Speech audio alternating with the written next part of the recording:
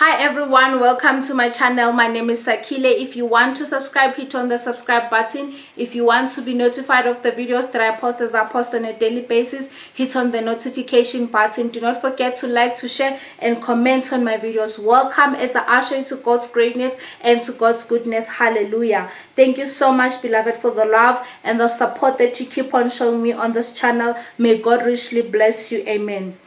God today is saying there will be no struggle in opening this door. Hallelujah. There will be no struggle in opening this door. Hallelujah. God has made it simple. Hallelujah. There won't be any struggle anymore. Hallelujah. Let us look at the book of 2 Corinthians chapter 2 verse number 12 to 14. It says, "Furthermore, when I came to Troas to preach Christ's gospel, a door was opened unto me of the Lord. I had no rest in my spirit because I found not Titus my brother, but taking my leave of them, I went into Macedonia."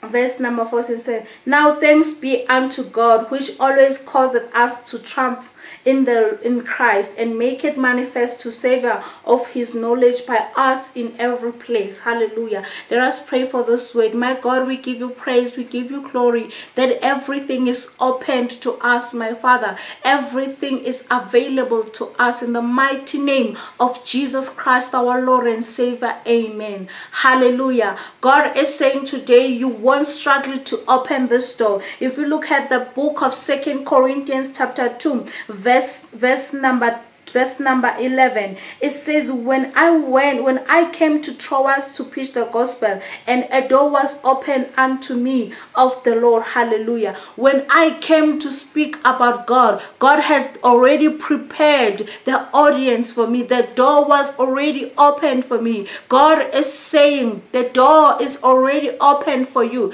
There shall be no struggle. Hallelujah. If you look at verse 14, it says, "I had no rest in my spirit because I found not my brother." Hallelujah. When you go to another place, you expect to find people who are going to welcome you, who are going to comfort you. But God is saying you must be at rest, you must be at peace, because I am God who have already prepared the journey for you. I am God who have already walked the journey for you. Hallelujah. I know what is going to happen. I know what is on the way, so trust in God. The Bible says, "I have already prepared the journey for you." God is saying the door was opened for you, so you just need to enter, you just need to walk. Stay blessed and continue to watch this channel in the mighty name of Jesus Christ. Amen.